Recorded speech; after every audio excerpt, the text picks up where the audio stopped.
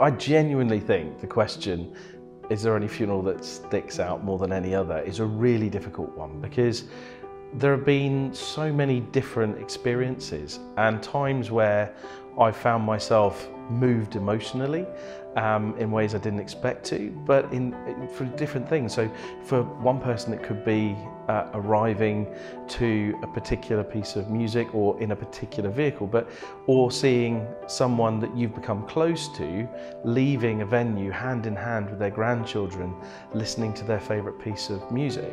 So all of these things, it may sound trite, but every funeral has a touch point. There is something, there will be that moment, if we're doing our job properly, where you think, that was a bit special.